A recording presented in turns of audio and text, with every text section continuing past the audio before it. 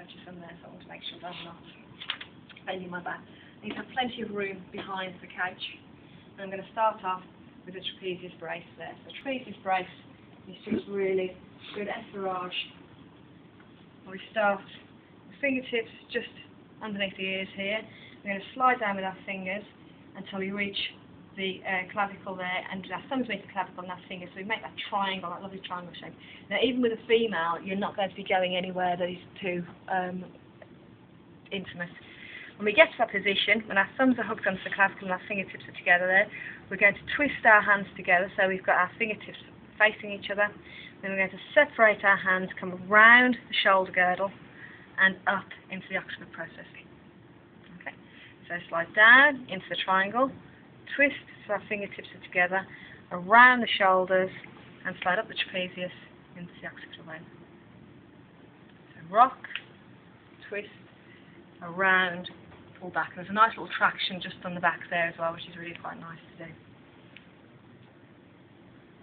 Kneading is very difficult on women very often, so there are different ways in which to do it. However, if you just keep your hands nice and flat and moving across, then it should be quite safe.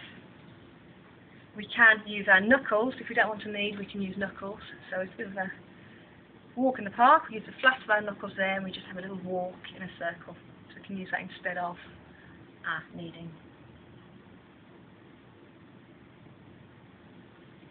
I like to just separate the muscles. We've got our clavicle there, and we can just stretch away the muscles. Now, again, there are different ways of doing this depending on your female and male patients. If you've got a male patient, then we can just do thumb and thumb and stretch away. If we have a female patient, then we might want to do fingers on fingers and work along that way there on both sides. I also like to do the intercostal muscles, so I can do the intercostal muscles. I can either use my fingers on fingers, so if I come to the sternum there, I'll feel the gap between the ribs there, and I can use fingers on fingers and just gently palpate and stretch.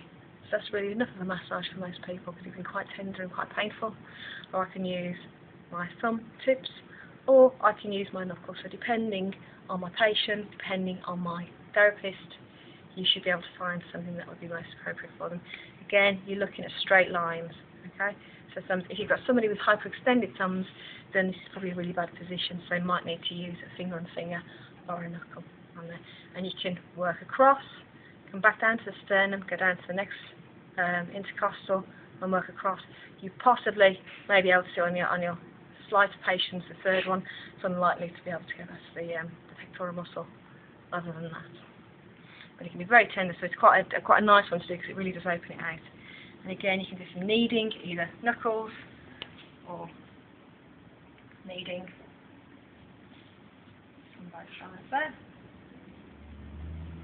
And then finish off with, again, a trapezius brace.